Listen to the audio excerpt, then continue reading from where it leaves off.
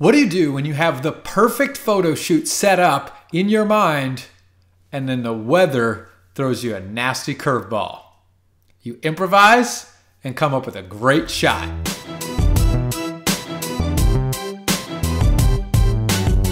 Hello, welcome to PhotographyTV.com, where we're designed to educate, entertain, and inspire you around photography. During this episode, we're going to talk with a German-based photographer, Ciprian, who's been named as one of the top 100 professional wedding photographers in the world for 2016. And during this episode, we're going to hear a story about how he improvised and was able to capture a stunning image in the midst of a really challenging environment. Ciprian, welcome to the show. Thank you. Yeah, so I wasn't kidding when I said one of the world's best wedding photographers. I've seen that you've received an award as one of the top 100 wedding photographers in the world from the International Society of Professional Wedding Photographers. Tell us about that. Yes, it was a great honor to be in the first 100 wedding photographer in the world. Fantastic. How many weddings a year do you typically shoot?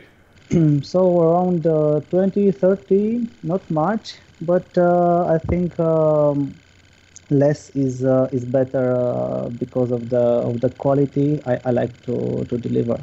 Yeah, in fact, quality, Ciprian, is, as you know, the way that I found you, and the reason I wanted to speak with you for those that are watching online is I saw one of Ciprian's photos on a Facebook group post, and it was a photo, as I'll put it up here on the screen, of in London. It was raining, just a phenomenal photo. What I love about it so much is the creativity behind it, the capture.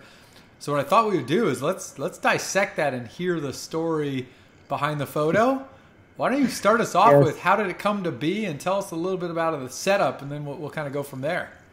Yes, I will start. Okay, not with the setup, but with the story of this photo. Yeah. Because we had first the wedding one day before. Okay. And the weather was perfect. Was really perfect. Was at the end of July. 31 of July, and. It was a usually summer day in London, and I wasn't that excited about the wedding, but the after wedding shooting I was about to do the next day, because London, is one of the most beautiful city in the world, and it was my first photo shooting there.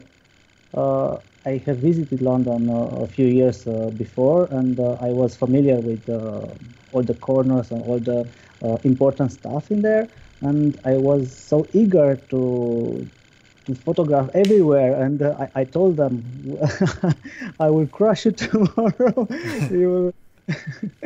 I will take you everywhere, but it wasn't like that because wow. The weather forecast told us that it will be rain the whole day. And we started also this photo shooting very late, around 4 o'clock or 5, something like that. And it was really raining. The whole day was raining. And I tried to find some spots, some under the bridge. It was an awful smell. Oh. Yes, a lot of people. It doesn't matter that it was raining, but there was a lot of tourists, and it was pretty hard. And then we decided to go to the Tower Bridge. Okay, we took our car, and this is another very big problem in London. The parking places are very rare, very hard to find, and mostly full. And our car was about 30 minutes walk. And when you plan some photo shooting like this in such a big city, you have to think at everything, and we wasn't prepared for this kind of weather, and this type of long distances between places. So we arrived at Tower Bridge. It was already night. and it was pouring like hell. Wow. I had my white big umbrella that I use in photo shooting. I always keep that in my car because of the weather. You don't. I want always to be prepared for this. And as assistant, this is also funny. I had the mother and the father of the bride. Yeah. Yes, they helped me with my lights. And okay, we arrived everybody at the Tower Bridge, and I tried first to see what I can come up with. Okay, I know that when it's raining, it's good to have a flash behind the couple to light the raindrops. But I also thinking, okay, can I do more? And it was the first time I took advantage of my umbrella and tried to put the flash under the umbrella. First, I knew where exactly to put the flash. My first try was to put the flash in the bride's hands, in the right hand, that we couldn't see what was on the other side. But the flash was too strong. Okay. Yes. We couldn't stay there for long because it was raining, and the only protection for us was that umbrella. So I have to be quick, and tried a few shots. Then I realized that I have to put my flash, the second flash, way behind to light all the raindrops, and the flash under the umbrella I had to put at the bright feet, and that's it. A few more tests. The camera was very hard to focus. I think I have a very good camera. It's a Nikon D3S, so it's very good, and also all Nikon lenses. But in this night condition and with the bridge behind the couple, and it was night. A lot of challenges there. Yes. Wow. I mean, that is an awesome story. If you had what you had planned was counting on nice weather, and then variables came at you. You had to make adjustments, and to your point, you had to be. I was very upset because at the end of the photo session, I had only about 10 or 12 photos. But I think 10 or 12 photos are better than 50 and average. There you go. The quality is what really matters there. But wow, you made the most of the situation you were given. It sounds like, which is I think the moral to the story is you got to be able to think on your feet. You got to be able to be quick. I mean, I can't imagine getting rained on to that extent, only having one umbrella. I'm sure you did not have time to take your time by any stretch. Yes, really, and a lot of friends questioned me about the camera. What did I do with the camera? What was it covered with anything? No, it was outside and it was raining on it.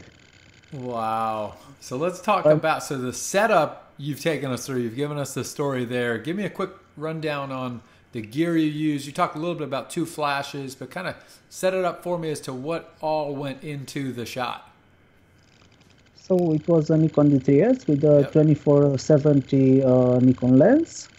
2 flashes. The one way behind was the SB 910, which is the strongest flash from Nikon. I needed the strongest power, 1-on-1, to light all the raindrops, and the other one was my old SB 800, and that's it. That's it. So both of them were speed lights, not strobes. No, speed lights because the strobes are too big for me, too big to carry on a destination wedding. Yep. And I have to have a minimum package. I have a Lower Pro rucksack, and everything fits in there. Fantastic. I love it. And just the creativity to think about using the umbrella, light up the umbrella. I mean, that in my mind, that's what really made the shot pop was just the way the umbrella was lit up. Yes, yes, really. I always think about photos in the sense of there's the setup, the composition to the photo, there's the capturing, you know, what goes into that, and then ultimately there's the processing. You know, take us through your editing workflow. How much editing, little editing did you do, and how'd you get the final image? In this shot, I didn't particularly use much Photoshop. No, really. It was just some removing.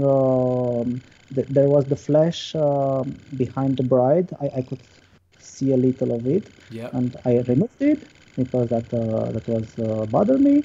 And then usually I export from the raw file three TIFF variants. Okay. One is underexposed, one is normal, and one is overexposed. And so that I can lighten some portion of the photo. I can darken. It's kind of mixed HDR, but not so. A little bit more selective in where you do it. Yes. Well, That's wonderful. That's a great tip. Like painting on the photo, something like that. Yeah, absolutely. I like it. Awesome. So thank you for telling us the story behind what I thought was an incredible photo, and the perseverance that you had was, you know, really a testament to you've got to work with what you've got and think creatively. Without the bride and groom, I couldn't do that, and they were willing to have this photo, and they helped me as much as they could. That's absolutely right. What was their thought process as all this was happening? I'm sure they're getting rained on throughout the day as well.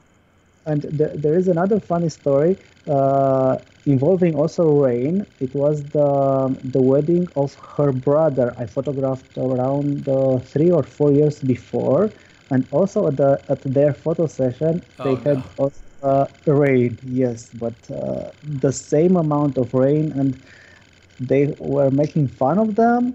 Oh, you were shooting in the rain. Yeah. Now it's their turn. Oh, wow. It happened to the exact, came right back to him, huh? Yes. But they were very happy with the result. I'm sure they were. Well, job well done. I'd love to hear, or Ciprian, in addition, I always like to ask, what's a tip or, you know, something you would share with, you know, other wedding photographers or people that want to be wedding photographers? Any advice you would give? Yes. So don't buy camera gear, invest in yourself in workshops. That's awesome. And it's a great tip because so much I think people do focus on the gear. And if I get that camera, then I'll get better. But you're right. Invest in yourself, develop your skills. That's what's going to make the difference. Yes. You know, my camera is 12 megapixels. So I have, my camera phone is more than 12 megapixels. So it's not that important. Ciprian, thank you for spending time with us here at Photography TV. Your photo is inspiring. The story behind it is equally as inspiring to hear what you went through, how you made it happen, and we really appreciate you coming on, joining us, and sharing your story. Thank you for inviting me to your show. Thank you. Absolutely. Cheers.